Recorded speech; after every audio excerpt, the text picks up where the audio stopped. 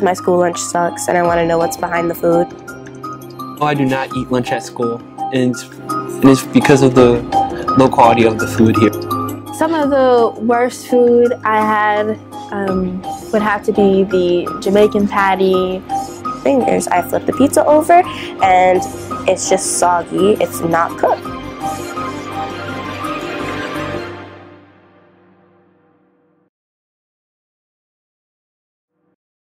I think it's very important for children to develop healthy eating habits, especially when our country is in such a disparity when it comes to obesity and weight.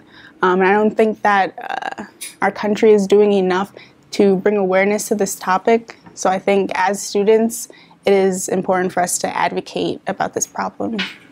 When doing a film, the first thing you need to do is research. For most of the United States history, there was no oversight on what foods were being served in schools. This all changed after the Great Depression, when the draft for soldiers to fight in World War II brought about the realization that an alarming amount of young men weren't eligible due to lack of nutrients.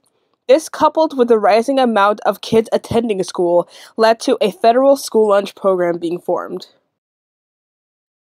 School lunch was enacted in 1946, I believe, after World War II, because at that point in time, what we started to realize as a country was we had World War II recruits young men, coming to sign up for the armed services, and they could not pass their physicals based upon nutritional deficiencies. And so Congress actually enacted school lunch as a measure of national security. So can you tell us about the free lunch program and how it impacts them?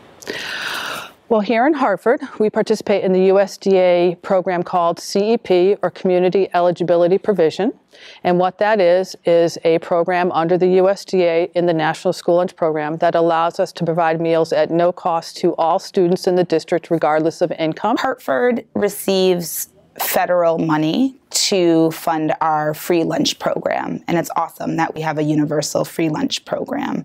But that puts stipulations on what the food that we are feeding the students and the nutrition standards. So some of the guidelines are so strict, just even certain herbs and spices, are not allowed. Although the idea of free lunch sounds perfect, there are still major problems that continue to affect the quality of the lunch program. One of the reasons that you took this job is because you felt strongly that the menus needed to be revamped and students be given choices.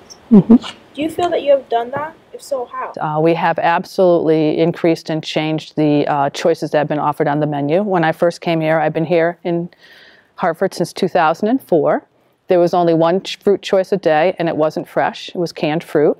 There was no alternative choices at all, and so it was either hot lunch and no other alternative. And now we have chef salads available every day at all schools, including the schools that are rethermed with no production ability. We're making those at Buckley and shipping them over on a daily basis. What you're seeing here is the chef salads, and they're preparing them and getting them ready to go through this machine. The sealing, the heat seal is called a heat seal pocket machine. That seal is going to go over it so that we can serve it safely at the schools that don't have the ability to do any production. You're always looking for ways to improve it. We spend a lot of time talking about what did that look like? Did we like this? Do you think the students like this?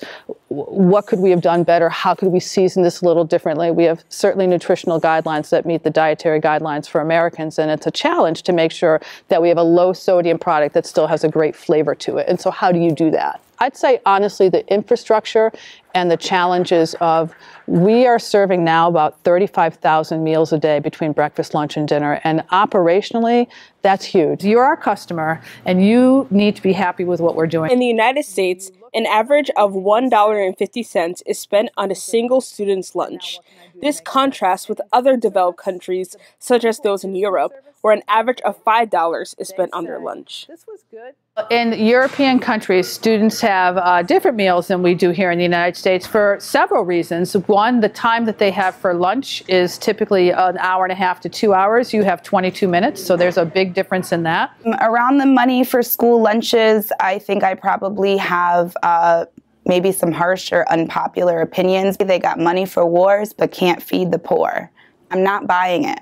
on the money issue. We need to talk about historically how our communities have been shut out of those opportunities, you know? So we kind of give these reasonings for not having what our students and our families deserve that is a part of the narrative, right? And we're not telling the whole story. So yeah, you know, we find money for our priorities in this country. That's what I know. I learned more of what goes on behind the food and what it's made of, I guess. Not exactly, but I learned that our school lunch and our health is worth $1.50. That's nice. Our health is worth $1.50. No wonder why we're the #1 obese country in the world. I mean, yeah. What I learned from doing this film was the extensive process that it takes for the food to be chosen and then for it to get to your tray. I learned that the problem isn't just what is being served in our cafeteria, it stretches further than that. If we want a functioning society with students being able to be prepared, we have to feed them correctly. We have to think about issues like this because they won't be able to focus, they won't be able to succeed if we don't give them the chance.